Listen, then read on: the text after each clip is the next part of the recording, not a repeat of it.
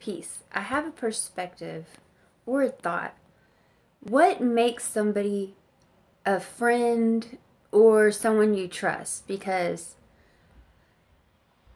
I'll reword that. Because a friend can be a family member too, but family member doesn't have to be blood. So, what makes someone you trust close to you?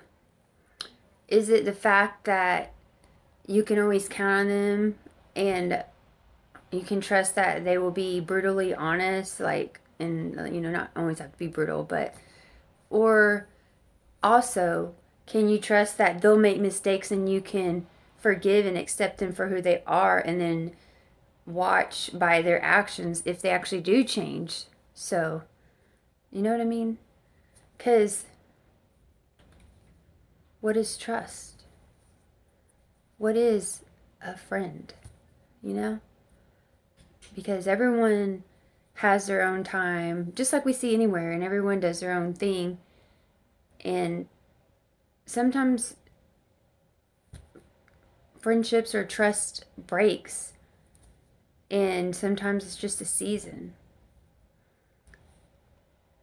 But,